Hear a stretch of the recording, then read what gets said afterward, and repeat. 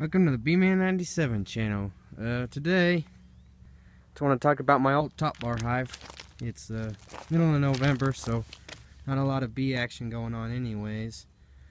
But beautiful day anyways, out here in the Sunshine State. It's supposed to be like 61 degrees or something. Yeah, so let's get going.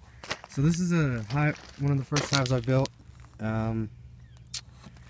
I was kind of a new beekeeper at the time, so I didn't really know what I was doing. I was just kind of half-heartedly following some plans on the internet and kind of winging it as I went. Didn't actually even know about bee space at the time, so that was a big issue with this hive. But regardless of that, I was actually pretty proud of it when I built it. So for those of you that don't know what a top bar hive is it's basically a trough, and you have these little planks that go across, and the bees will build off the top here, and they'll build their comb inside the trough like that, and they'll work their way from the front of the hive to the back. I had two entrances right next to each other with a little lander on the front, which they liked to use it to guard when they were in there. Yeah, so I originally put a 3-comb package in here, and what had happened was, instead of running completely horizontal along this bar like they're in theory supposed to, so you could pull the bar up and the comb would be hanging off of it. If you want any more information about that, just look up the top bar hive on YouTube and you'll find plenty of videos about it. I don't know if you can see this, but what ended up happening is you can see the comb here. They ended up going diagonally along several of the bars. Like this, so I couldn't pull out individual bars, so I could never really inspect this hive. So what it ended up doing was I just kind of, for the first year, I kind of just was like, well, I'm not really sure how to do this, so I'm just going to leave them. You know, they seem to be doing fine. Didn't really get to inspect them like I wanted to, so I'm like, if I can't inspect them, what's the purpose, you know? So what I did was, after a while, they worked their way a little bit further down the line, and what I did was let me see if I can find one of the frames that I might have done it on. Right here, so something like this, so I'd put a bead of wax down, and I put some foundation on there, and they pulled off the foundation, and so I started getting them to go straight, which was really nice. But overall, the hive was kind of weak in general, so they never really filled the comb. And I also have this runner. A runner here.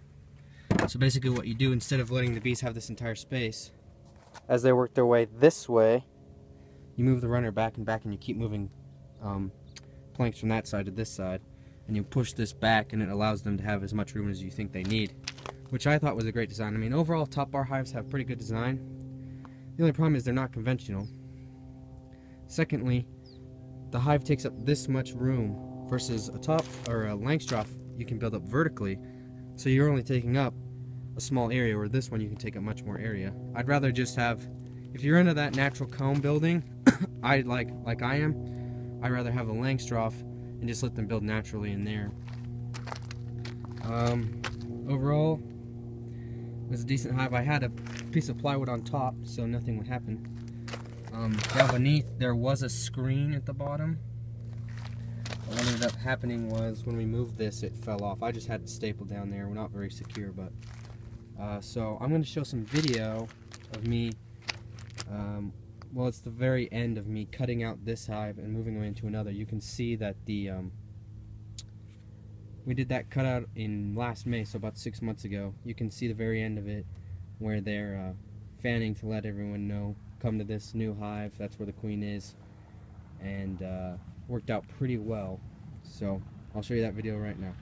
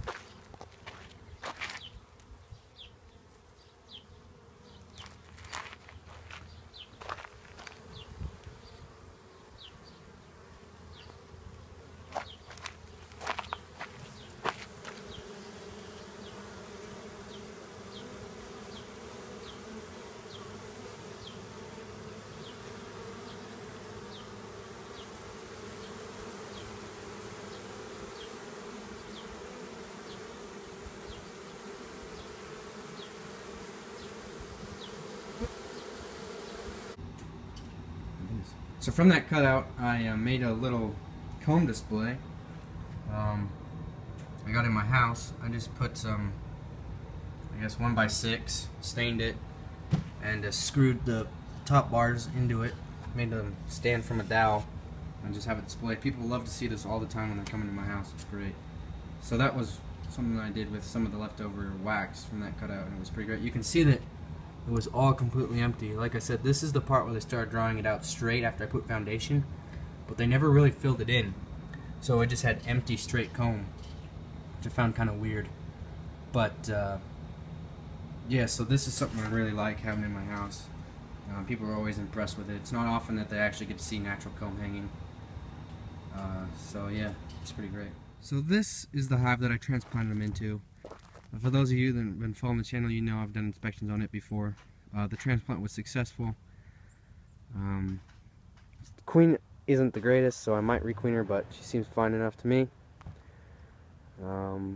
So yeah, let me show you some entrance activity today. Probably about 50 degrees out, maybe. You can see they're just kind of out there warming themselves up. Not really any plants or anything going on, so this hive got a little bit of wasp issue. There's a wasp. 2 weeks ago, I killed over 200 wasps right in this area. It was pretty ridiculous. Alright, thanks for watching the B-Man97 channel. If you have any questions, leave them in the comments. Hit the like and subscribe button. Have a great day.